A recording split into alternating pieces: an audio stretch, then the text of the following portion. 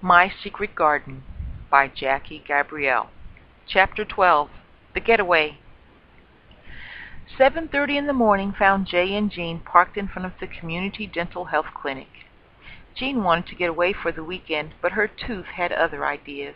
So here they were, waiting alongside a Hispanic woman who was holding the right side of her face.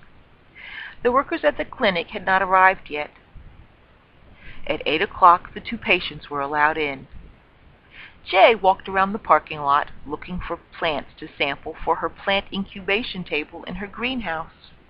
She spotted an osprey that had a huge nest atop one of the parking light fixtures.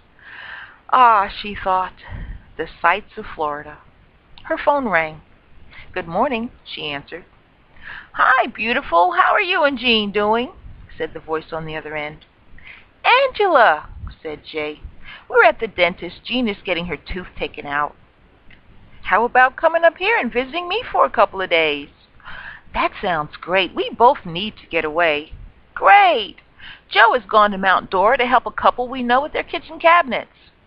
"Okay, we'll come up as soon as the dentist finishes with Jean." "See you later, alligator." "After a while, crocodile," ended Jay as she hung up her phone.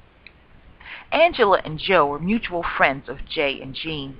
Angela ran a thrift shop in DeLand, next to vintage clothing boutiques, bead bars, coffee shops, and bookstores. Joe, short for Joanne, was a carpenter. Joe built everything from kitchen cabinets and dog houses to dry sink stands and bird houses. Angela often called them to come and keep her company when Joe had to go out of town. It was nice to have friends who could invite you to stay at their house for a couple of days, especially when those friends were people who understood about their passion for the advocacy of medical marijuana. Jean came out of the dentist's office teary-eyed.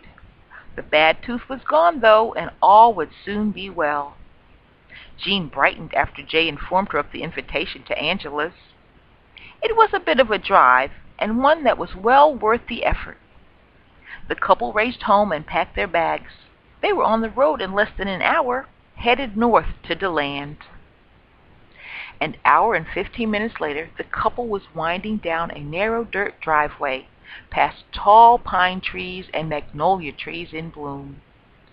A sign in the front yard welcomed them to Wonderland. The yard was sprinkled with bird houses, dream catchers, and wind chimes, and various yard art. There was a Buddha, fishing boy, flamingo, and a duck, indicating places to park. Jean parked in front of the Buddha. "You all come on in," came a voice from the screened veranda. "You're just in time for tea." It was Angela. She had prepared some herb tea, homemade bread, and a fruit tray. She was the most gracious host. It was always relaxing to stay with her. The women stashed their bags in the guest room and joined Angela on the porch. "Well," said Angela, hugging them both, "how was your drive?" "Not bad," replied Jean. "We only got lost once." "But the scenery more than made up for it," added Jay. The group sat around and chatted the evening away. They sipped tea and munched on the fruit and warm bread until the frogs came out. Around 9 o'clock, all headed to their beds.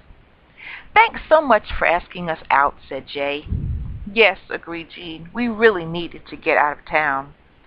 "No worries. I always think of you two when Joe has to go to work. Living out here in nature is scary without a dog," Angela told them.